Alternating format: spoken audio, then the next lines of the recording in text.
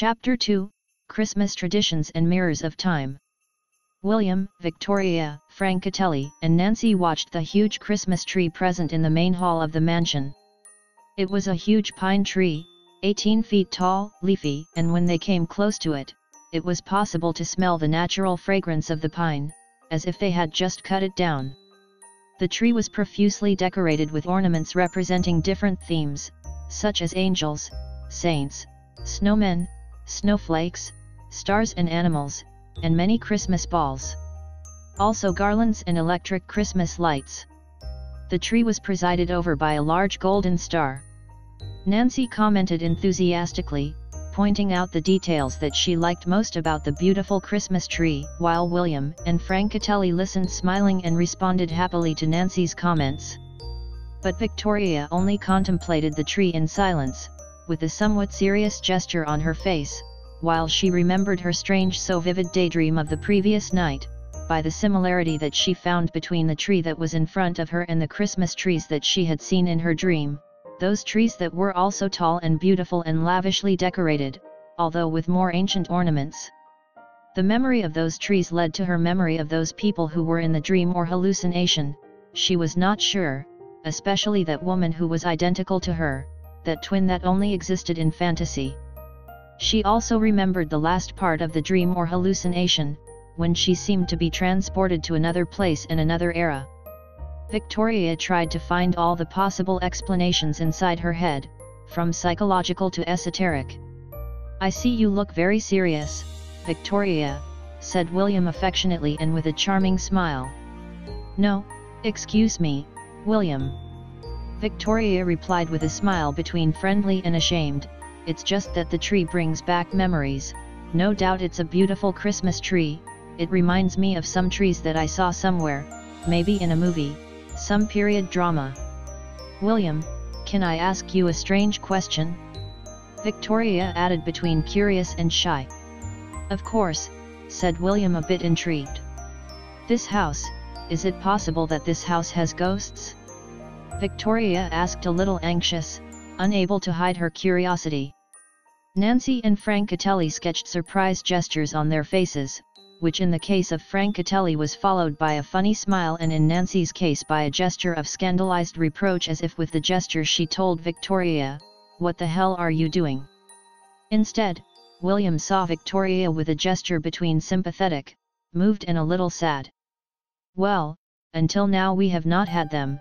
The house is not as old as it seems. It was built in the 1930s by my great-grandfather, although he ordered it to be built with Jacobean architectural style, that's why it seems older. So far there have been no testimonies of ghost appearances, not even of my great-grandfather, my grandparents or my parents, but like most of the year I am in London, I do not know if perhaps the employees of the house who they are here all year have seen something. I can ask them, but why the interest?" William answered kindly and with a smile a little amused, but not mocking. "No, nothing, or my nonsense, it's just that a house like this seems to stimulate my imagination as a writer, possibly some new story arises from my stay here, I do not know," Victoria replied, trying to hide the embarrassment under a nervous giggle. The others laughed too, although Nancy saw Victoria with a gaze of some censure. Then the group continued making a tour of the mansion, and in another room, they admired a huge nativity scene made in a corner. In the scene, the scenes of the city of Bethlehem and its surroundings in the times of Jesus were very well represented, with high hills and houses and buildings of that time piled up in the nucleus of the small city at the foot of the hills and some scattered in the slopes of the hills. There were shrubs and trees in miniature throughout the scene, and a stream with real water running through the hills and fields around Bethlehem, an artificial stream created by a small electric pump hidden from the viewers and had a powerful flow to be a scale reproduction. Small figures representing the inhabitants of Bethlehem, peasants, shepherds, soldiers, merchants and others were distributed throughout the scene. In a prominent place of the nativity scene was represented the manger where according to tradition was born Jesus, with Mary and Saint Joseph around the figure of the little newborn child. In another nearby part were the Magi riding on their camels to the place where the baby Jesus was born, and in another corner, an angel announced the good news to a group of shepherds.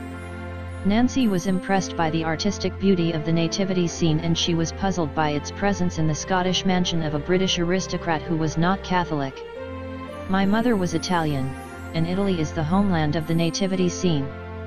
And honestly, it seems to me a very beautiful and lovely tradition, with a lot of artistic value and with a great sentimental meaning for me, more than you can imagine," said William, and his voice broke a bit of emotion at the end, and his eyes they got wet.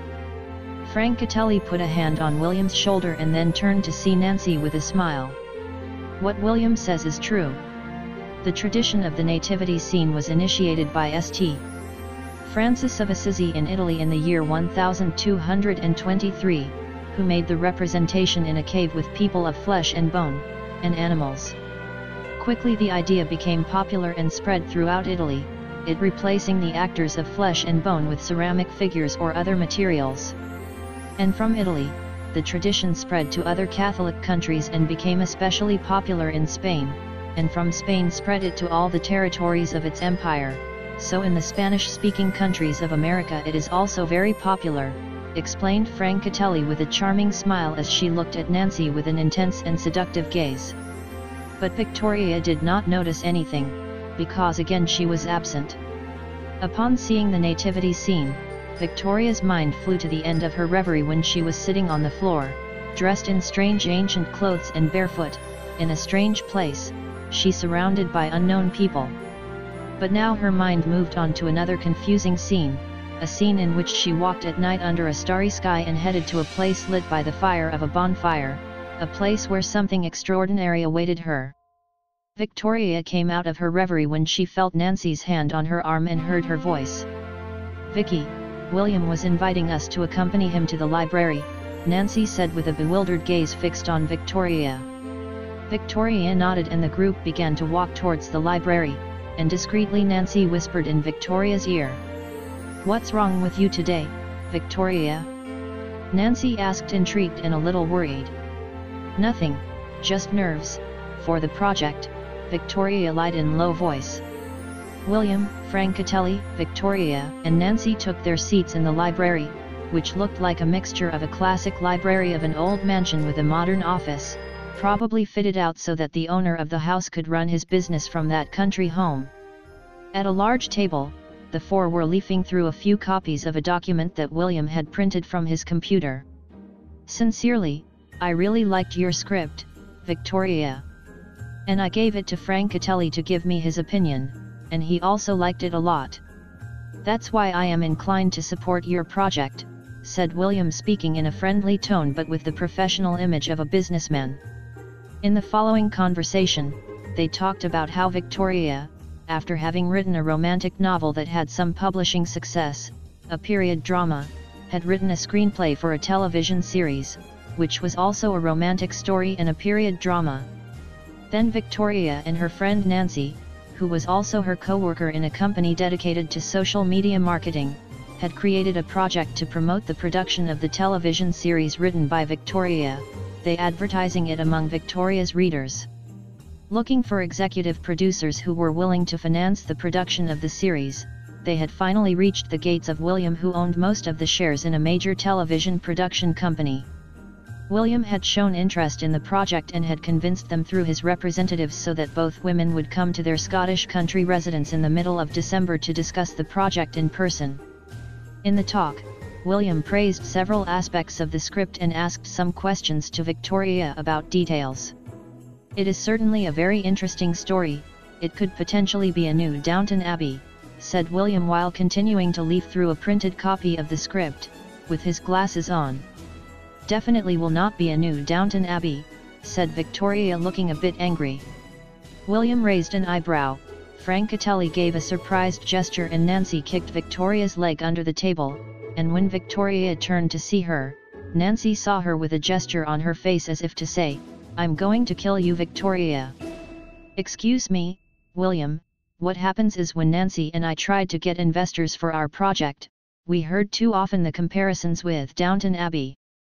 Some asked me if it was a kind of copy of Downton or if I had been inspired by Downton, which showed me that they had not really read the script or had not understood it.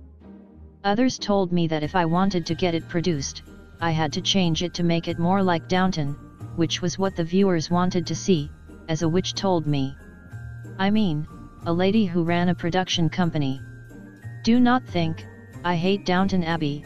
On the contrary, my mother and I were fans of Downton, and it's a series that I respect and admire, a masterpiece, but I did not want to make a copy of Downton.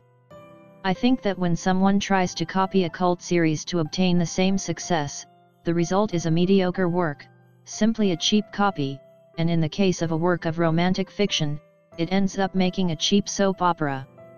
That's why I did not want to make a copy of Downton. I wanted to do an original work, with a much darker and more raw plot than Downton, a plot with complex characters with deeper and controversial motivations, characters who are not saints or demons and who suffer stormy passions. That's why my story is more visceral than Downton's, explained Victoria sincerely, proud and excited. I think you could not make a better defense of your work, Victoria. I agree with your analysis, and all those things that you have quoted are the ones that have made me bet on your project. Well, we will, William replied. Are you going to produce my series?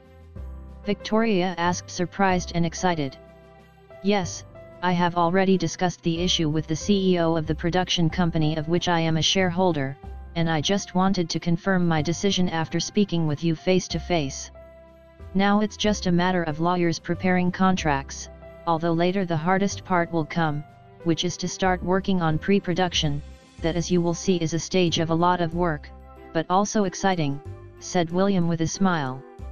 Nancy and Victoria had to contain their excitement because they just wanted to jump on the table, to celebrate. William asked the employees for a bottle to toast with them and with Francatelli. That night Victoria went to bed happy and could not remember the dreams of the previous night. Soon she fell asleep deeply and then fell back into a dream. Victoria walked through old corridors, like those of her previous dream. When she passed by a mirror she saw herself in it and then saw that she was dressed like her twin from the previous dream, that in fact, she was now that woman. But she was not afraid, because a conviction had awakened in her, the conviction that she was that woman. She went to a door that gave access to a room and saw that a footman made a gesture to open the door to announce her, but with an imperious gesture she stopped him and ordered him to leave. Her voice was laden with incredible authority in that reality, and the servant withdrew with a bowing. She turned the door handle and had to inspire, to slow down her racing heart, and felt her eyes were wet, but she held back the tears. Victoria entered the room and saw that there was a man sitting in an armchair, by the fire of a fireplace. The man was dressed in a sleeping gown that he wore over his nightwear, and he was wearing slippers. The man seemed to be dozing, but when he heard Victoria enter the room he woke up and then he saw her with wide eyes, with a gesture of surprise. In a small corner of Victoria's mind, that corner that was still anchored to the current reality, she felt a great surprise. The man seemed to be William Cartwright, the host of Victoria, but he looked much older, because if Mr. Cartwright appeared to be no older than 45, besides well preserved for his age, the man on the armchair appeared to be over 60 years old and he looked sick, with a very haggard appearance. His hair was almost completely grey and deep wrinkles were showing on his face, especially around his sad eyes. But still it was possible to admire the beauty and charm in the face of a man who had been irresistibly handsome for most of his life. But strangely in Victoria's mind, in that dream, there was the conviction that this man was not Cartwright, and in fact, that name was diluted until it disappeared, like a speck of dust in the air. And Victoria felt her mind returning to its place, that all the pieces fit together as if she had been confused before. Now she only felt a cumulus of mixed feelings, pain, nostalgia, happiness, worry, compassion, anxiety, uncertainty. She stepped forward and spoke to the man in the armchair. "Lord M." Victoria exclaimed as a greeting, with as much emotion as if in those two words was condensed all the happiness and all the pain of the world.